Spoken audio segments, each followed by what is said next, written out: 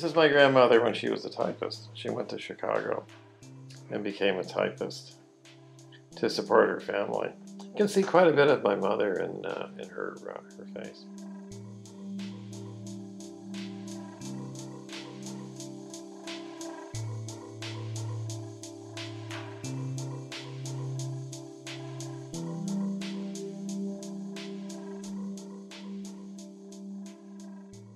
I'm a member of the Silver Spring Memoir Group, and we're all writing, memoirs. The Silver Spring Village Memoir Group, and we're all writing memoirs for ourselves, for our kids, for our families. Sometimes just for the outside world, because everybody has a story.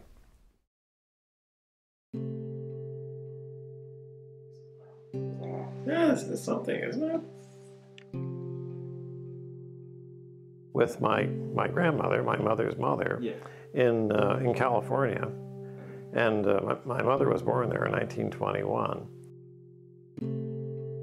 and that's my grandmother. Now that's a trip. Yeah. Ruth Reed Horstman, and I guess this is the house they lived in San Francisco. If you look on Google Maps, that house is still there.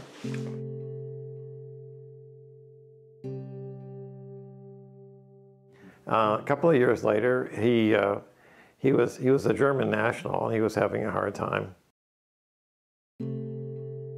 This is just the immediate post-World War I period. Yeah. He was having a hard time keeping his business going. He was an engineer and also something of an inventor.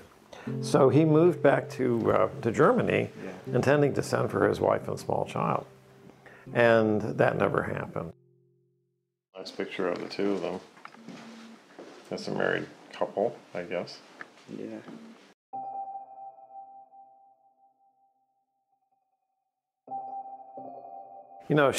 She really, all her life, she was bothered by this feeling of having been abandoned. And so there were letters for a while, and then they stopped around 1933. Oh, 7/6/24. Okay, so this was written on July 6th, 1924. So my mother would have been 3 years old at the time. Mm-hmm. And nobody quite knew what had become of him.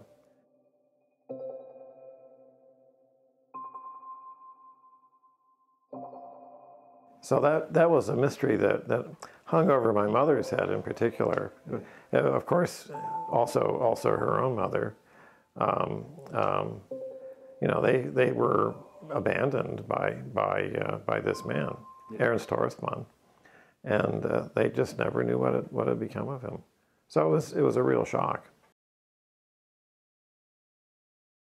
I didn't really know exactly what had happened to him after the marriage, but then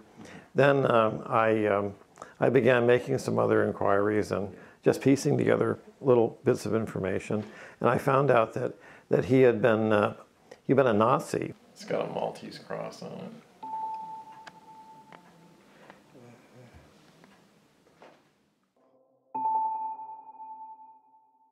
Well, Monica, my half-aunt, said all his Nazi party records, because they're all available from a place called the Berlin Document Center in Berlin, run by the former occupying powers, even now, even to this day.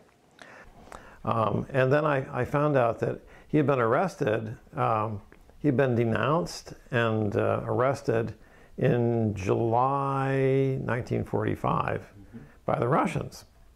And they took him off to a concentration camp, really, and he died there about a month later. So he died as a prisoner of the Soviets. So funny, we all start out as babies.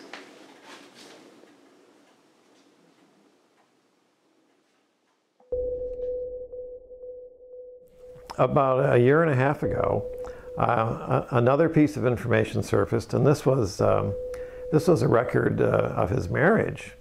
Oh. Yeah, he got married a second time in Germany, without bothering to inform the authorities that he had already been married in the USA. So yeah, I know. It's like, you rat. How can you do this?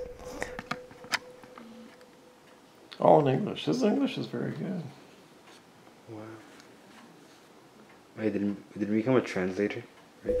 He did. He became a court interpreter because his English was that good. This is interesting. You know, like it gives you an idea of what the times were like. Wer wollte den Krieg? Who wanted the war? They had he and his new spouse, whose name was Lucy, had a child in 1933. They got married in 1934. And then they had two more. They had Renata in 1938, and the lady I've been in touch with, Monica, was born in 1941. So she's my half aunt. Oh, yeah. Monica was actually only 4 when he died, and she had always wondered, you know, like, you know, how did he spend all that time in America? So do you plan to meet Monica, or? Oh yeah, we're going to meet her in May. Yeah. We have plans to travel. She's actually a very high-powered person. She's a professor of Indian studies at Heidelberg University. So it took 100 years to solve this mystery. So how did it feel like? How did it feel discovering yet a whole another family? Like that must be like, 'cause I can't imagine just, I don't know, my mind just can't fathom that. I thought it was pretty cool, really. Yeah. Well, I had suspected that there would be another family out there. The surprise in a way was that I was actually able to find out about it. So yeah, I like solving problems. You know, this seemed like this was a very interesting problem to solve. Mother, and that's my grandmother. Now that's a trip. So funny, we all start out with babies.